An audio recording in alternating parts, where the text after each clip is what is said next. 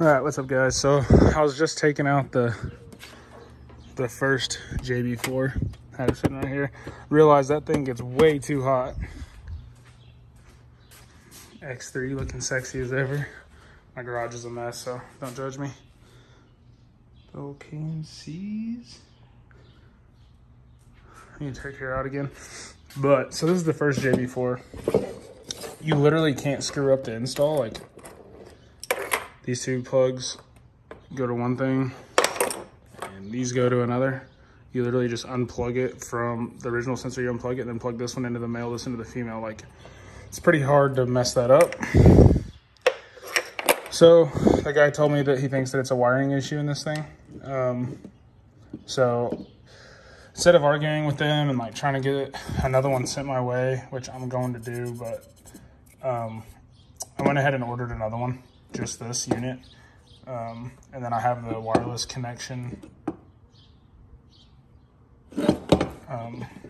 deal right here that I'm gonna have to take out. But yeah, so I have the wireless deal that goes to your phone. I'm gonna just take this and put it on the next one, and I'll just sell the JB4. I don't know if there's something wrong with it, or if the new one does the same thing, then there's something going on. But if the new one works, then this one's definitely defective, and I'll have to just return that for my money. Got the little minion coming out here. So anyway, I was taking this off. I'm not quite done yet, but I just got to pull it through the firewall. I was looking at this, and this is the blow-off valve. This is the factory blow-off valve right here. So yeah, come here, I'll open it. So what I'm thinking is I can take this off. This is the release right here, and this is the return back into the airbox. Daddy, open this.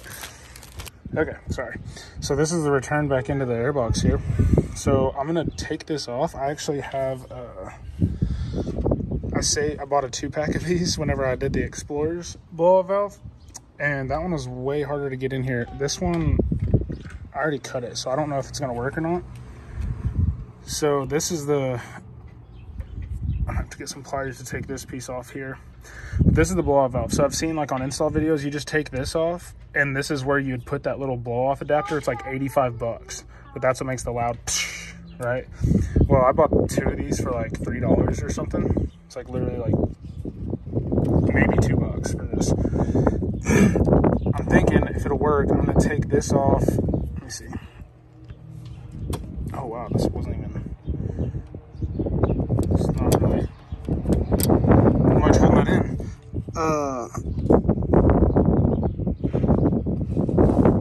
Yeah, so I'm just gonna do that. So this doesn't even have to have that much behind it, it actually works. I'm gonna tape around that just to make sure that it doesn't fall out. But yeah, so I blocked that off, and then now it should just blow it out of there. So I'm gonna take this off real quick. I'm gonna need 2 hands, so I'm gonna go ahead and stop the video. I'm gonna go ahead and take this off, and then it should just release it from there. We'll do a quick little drive through real quick. Okay, so I just took this little hose off here. This little clamp is a little stiff, but not too bad. Just pinch that off, pull the hose, and there you go. So that is the blow-off valve, and it usually would return into your airbox, right? So it's just recirculated. You don't need that air. It doesn't cost any performance or do anything like that. It's just a recirc so that the extra boost has somewhere to go. Whenever you're through and you don't want any more, you know, the boost stops, and instead of over boosting, it'll just release out of this back into that thing. So now you'll hear it like a blow-off valve. If you've seen my videos on the Explorer, you'll kind of know what I'm talking about. But we'll go do a little drive around here. Simple as that. I'll just keep this. If I ever want to put it back to stock, I can just, it's literally probably like less than a 5-minute thing. If you already have this piece, less than 5 minutes, you can get this off. All right, so we're back in the Bronco. I was trying to let it cool down a little bit. It is 106 degrees outside. It's probably like 104, but that is still extremely hot. So not gonna be beating on it or anything, but I just wanted to hear it and hopefully it works. No check engine lights or anything, so I think it's fine. I'm gonna turn the AC down here in a sec so that we can actually hear it, but it's way too hot to try and go without no AC right now. I'm gonna make a video on you know, like one of those 5 things I hate about my Bronco thing. There's a few things. I don't absolutely hate anything besides the soft top. And it's not even that bad. I hate it. So,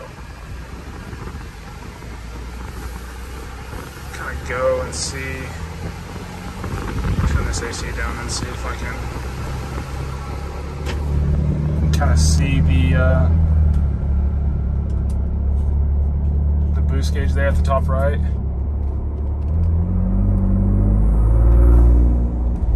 Oh yeah, so you can definitely hear it. So that's pretty cool. Let me see if I can.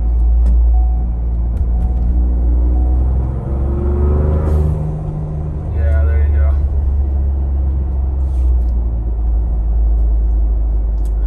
We'll be able to get on this slight straight right here, and I can kind of, if you lug it down, obviously I'm not gonna beat on it right now, but you can just start the vehicle and you can just hear the fans running. That's how hot it is outside. I'm gonna try to lug it in manual a little bit so I can get the blow off valve noise.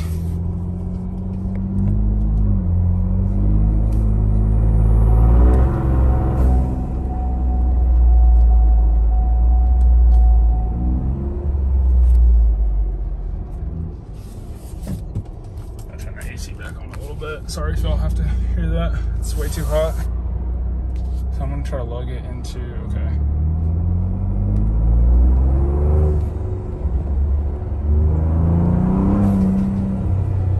I like it.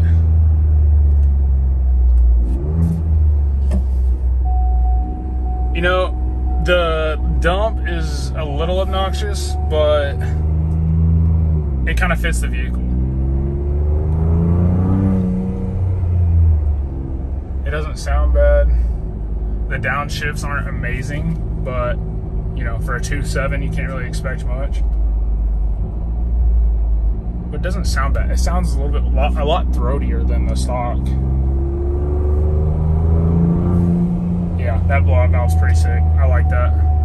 I liked it on the Explorer too, so I knew it'd be fine. I just didn't. See if you can hear something.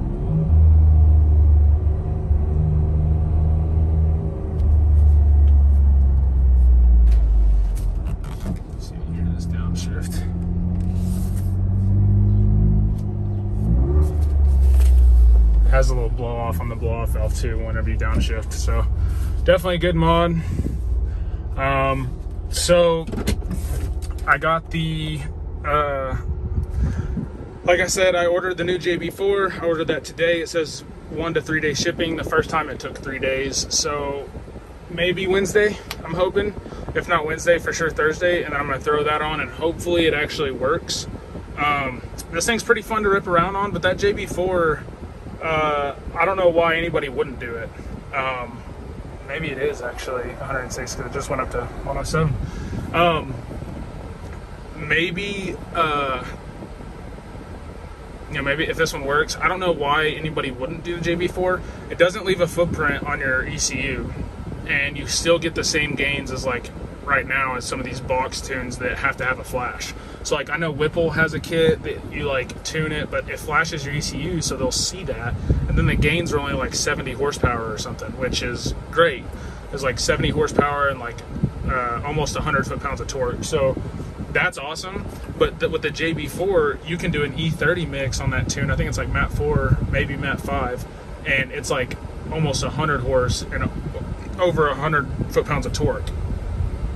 So, and it doesn't leave a footprint. So yeah, it's a little bit hotter of a tune because you're running a E85 mixed tune, but it's still, you know, if it's not leaving a footprint, all it's basically doing is just barely increasing your boost. So it's not gonna hurt anything. It's cheap. I mean, I just bought another unit since I already had the Bluetooth adapter up there. I bought just the unit and it was like 530 bucks.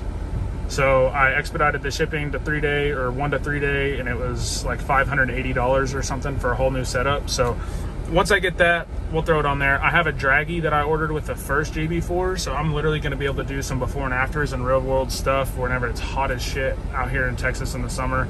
So it's definitely going to be slower than what it should be, but you still get an idea how much power it adds, because this thing doesn't have to be fast. Like, and it's not fast, it's quick to like 40, and that's it. And it just basically, it just feels really torquey, so that's awesome. But that's what I'm more excited for, is adding another roughly 100 foot-pounds of torque, which would be awesome. And then if it adds another 50 to 100 horsepower, that would be cool, because this thing really falls on its face up top.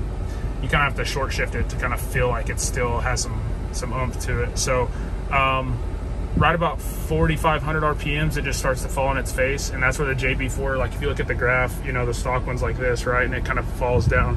Let's do a better going. It kind of goes like this and starts falling down. The JB4 does the same thing, but it just carries it a little bit farther. So, and I want to say it's like 4 or 5 more pounds of boost. So that's always cool.